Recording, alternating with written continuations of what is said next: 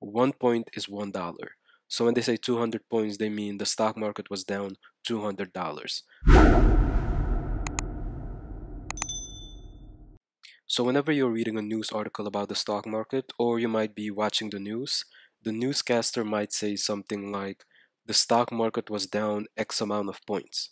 So for example, they might say the S&P 500 or the Dow Jones was down 200 points.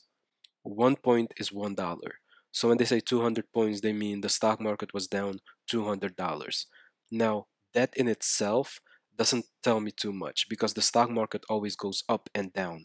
One thing that I like to do is I like to put it in perspective by looking at a larger time frame. One thing that I do, of course, is to come to this website, Financial Visualizations, finfis.com, and if you click on futures, and then you click on the S&P 500. Now the S&P 500 of course consists of the 500 largest companies in the US. It's a great way to track what the economy is doing overall. Let me increase the date range to the maximum.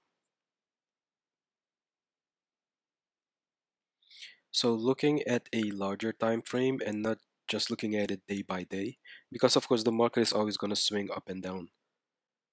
You can see that of course in 2000 we had the dot-com bubble crash, and then we had the housing market crash in 2008.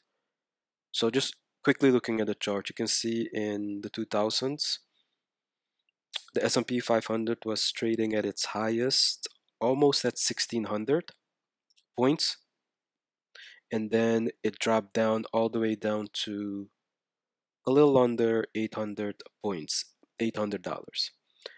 And then we've been able to recover, and but then in 2008, the housing market crash. Looking at how the S&P 500 was trading, you can see that it was almost close to 1600 points again, but then it crashed all the way down to almost to 600 points this time.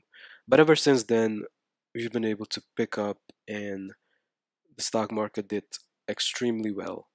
There has been some turbulence, but comparing it to 2000 and 2008, we've increased tremendously.